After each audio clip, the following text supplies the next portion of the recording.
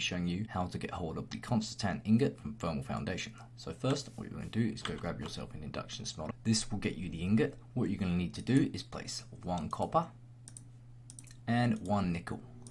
Let that chug away and do its thing. And booyah! There we go. We have 2 Constantan ingots that you can use to your pleasure.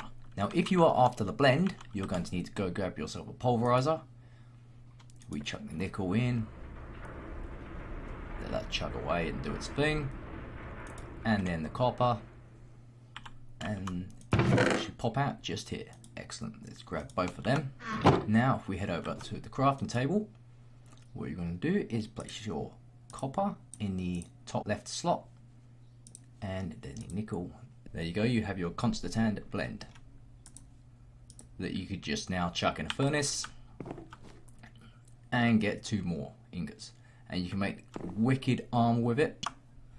Some other cool things you can make with the Constantan ingot is the armor, which is great. I've tried it out. It's just as good as iron armor, probably better enchanted.